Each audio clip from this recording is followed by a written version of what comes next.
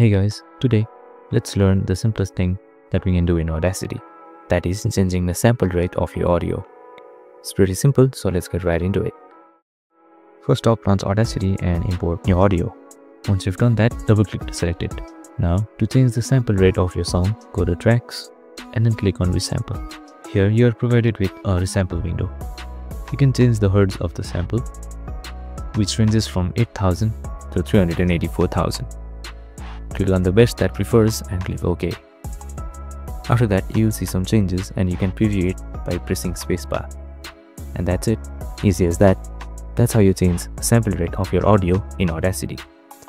Simple and easy to use. If you found this helpful, make sure to like and subscribe and follow us for more related videos. See you in the next one.